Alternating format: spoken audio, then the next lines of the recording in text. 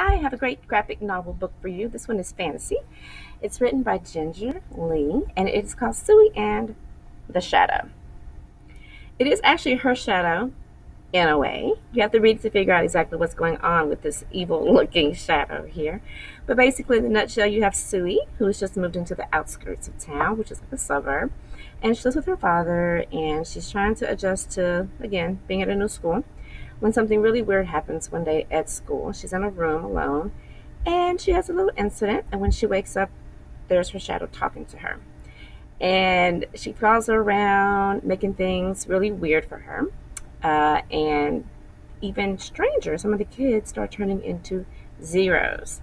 They are kind of zombieing out, and Suee is like, okay, what's going on? So she's trying to figure it out. She gets two friends there at school, classmates, and they make this little club to try to discover what is happening.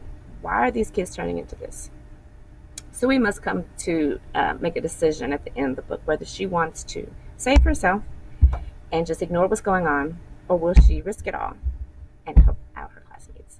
So check it out. It's quite interesting. I recommend for ages 9, 10, and up. A little spooky. I will show you some of the illustrations. And there is a pot, a magical pot, that also plays an important role. And yeah, some of these faces look a little scary. That's the principal and the nurse. Really interesting read. Not quite what I usually pick for myself, but I think you'll enjoy it. Check it out.